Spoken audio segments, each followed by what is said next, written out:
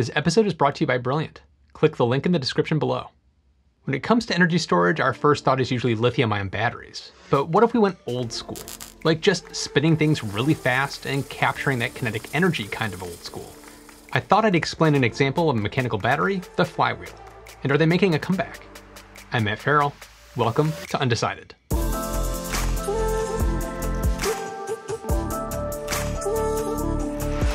The versatility and dropping costs of lithium-ion batteries have made them a popular option for not only consumer electronics, but also grid-scale energy storage.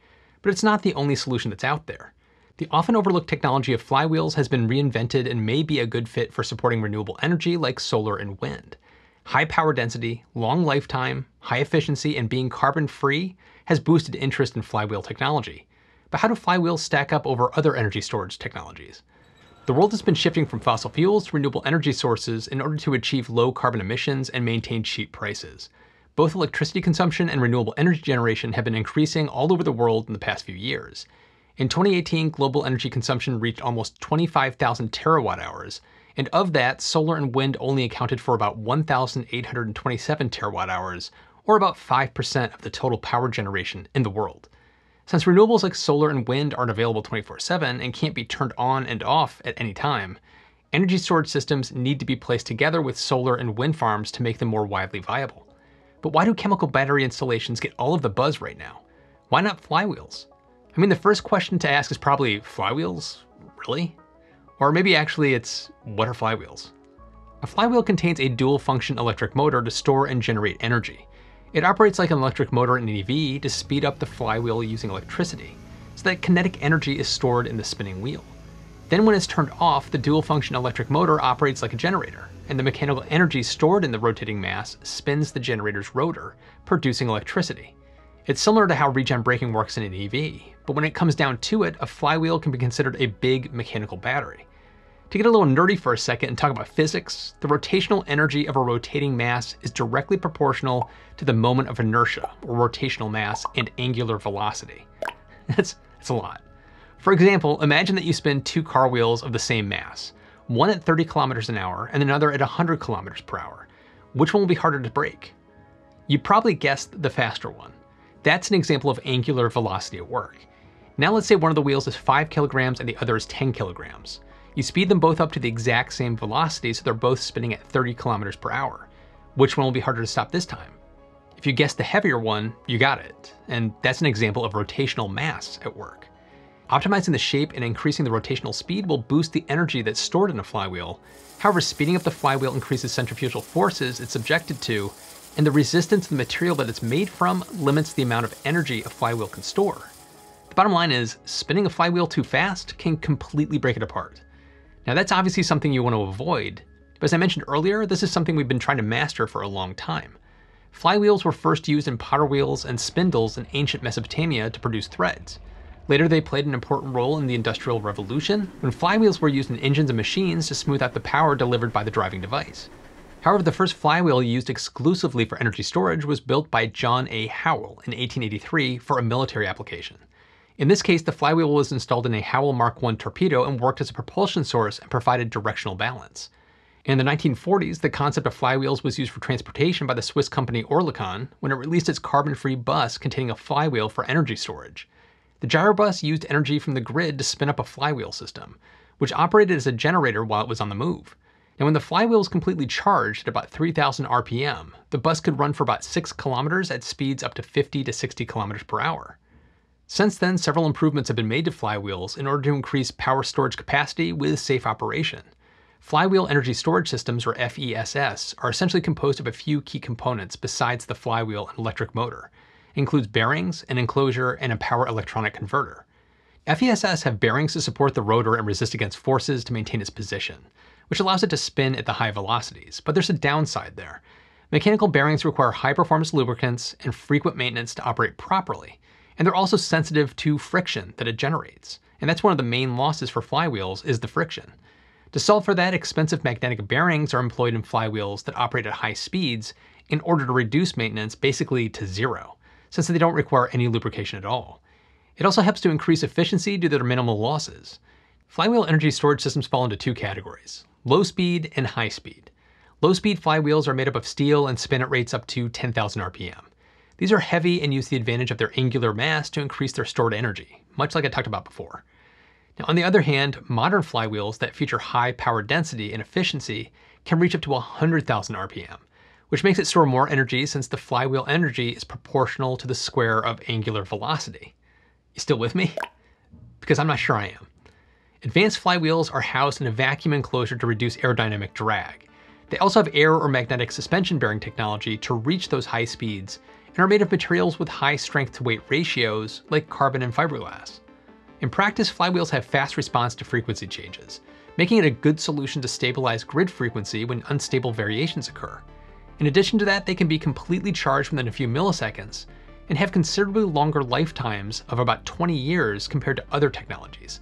They're highly efficient at about 95% and have a high power density so it can store more energy in a smaller space. And it's because of those advantages that they've been used in things like uninterrupted power supplies for industrial and commercial applications to provide backup for essential loads. Flywheels have also been used as control moment gyros in spacecraft like the International Space Station to hold the space station at a fixed altitude relative to the Earth's surface. They've been used in motorsports for hybrid propulsion systems and regenerative braking, like the Audi R18 e-tron that won Le Mans in 2012, 2013, and 2014. And they've also been used in the electrical grid to support the increasing spread of renewables. FESS have also been used in grid applications in order to provide ancillary services, such as frequency regulation and power fluctuation support. It's similar to how Tesla's Hornsdale Power Reserve has been used in Australia. Some examples are the Beacon Power 20 megawatt units installed in Stephentown, New York, and Hazel Township, Pennsylvania to support frequency imbalances in the grid. These plants were commissioned in 2011 and 2014. Beacon's flywheel rotor is made up of a carbon fiber composite rim. Its flywheels spin up to 16,000 RPM and can completely charge and discharge for 175,000 cycles. Another company playing this game is Amber Kinetics. Their all-steel M32 model can provide 8 kilowatts of power for 4 hours, achieves efficiency higher than 86%, and offers 11,000 cycles.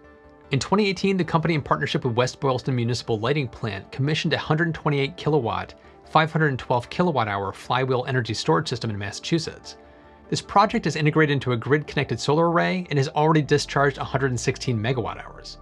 Amber Kinetics also installed another storage system, but now in China, to operate a 60 megawatt solar power plant in order to store electricity and improve grid stability. Since it commissioned in 2018, it's already stored 75.6 megawatt hours with no gas emission. But how do flywheels stack up over other energy storage systems? Compared to batteries, flywheels are made up of environmentally friendly materials that can be reused, and they may have higher capacity than lithium-ion and flow batteries.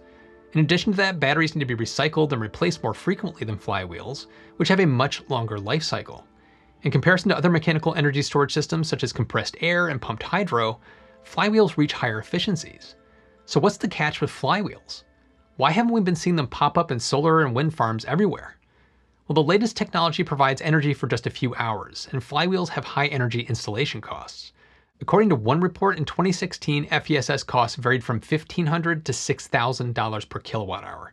And expected installation costs by 2030 will range from $1,000 to $3,900 per kilowatt hour. On the other hand, lithium-ion battery storage systems for utility-scale applications varied from $200 to $1,260 per kilowatt hour, and is expected by 2030 to see a reduction to between $77 and $574 per kilowatt hour.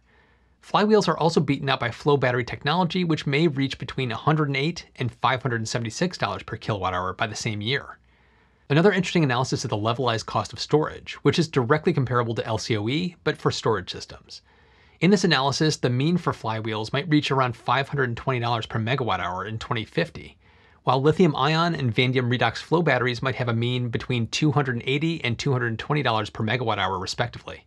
Flywheels need to have a big cost reduction and performance boost, along with the development of new materials with high strength and low density for rotor materials, as well as improvements to the motor and generator itself.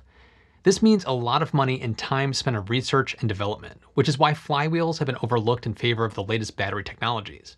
But there is an interesting hybrid approach. But before I get to that, I'd like to thank Brilliant for sponsoring this video. If you'd like to learn more about physics and kinetic energy, check out the Science Essentials course at Brilliant. Physics was never really my strong suit, so brushing up on potential energy and kinetic energy really helped me wrap my head around flywheels. Even if physics makes your brain spin with angular velocity that's hard to stop, Brilliant has over 60 courses in other topics like mathematics, science, and computer science. They teach all of the concepts through fun and interactive challenges, which help you understand the why of something, not just the how. It helps to develop your intuition, which is my favorite part about Brilliant, and it taps into the way I learn. Go to brilliant.org/undecided to sign up for free. The first 200 people will get 20% off their annual premium membership. Thanks to Brilliant and to all of you for supporting the channel. Now back to the hybrid approach. Some recent studies and projects have been developed to verify the feasibility of integrating flywheels with batteries for hybrid energy storage systems. One example is the Anti-Store project operated by Schwungard Energy that's already received about 3 million euros funding for building out a 1 megawatt battery flywheel hybrid energy storage system to support grid stabilization in road. Another recent example is the 8.8 megawatt lithium-ion battery that's been integrated with a 3 megawatt flywheel system in Almelo in the Netherlands. It's going to assist with the integration of green power sources to the grid. These all look to be promising solutions and show that flywheels, although they're an old technology, may be making a bit of a comeback. Now jump into the comments and let me know what you think about old school mechanical batteries, and if there are any other types that I should take a look at. If you like this video, be sure to check out one of the ones I have linked to right here, and be sure to subscribe and hit that notification bell if you think I've earned it. As always, thanks to all my patrons and all of you for watching. I'll see you in the next one.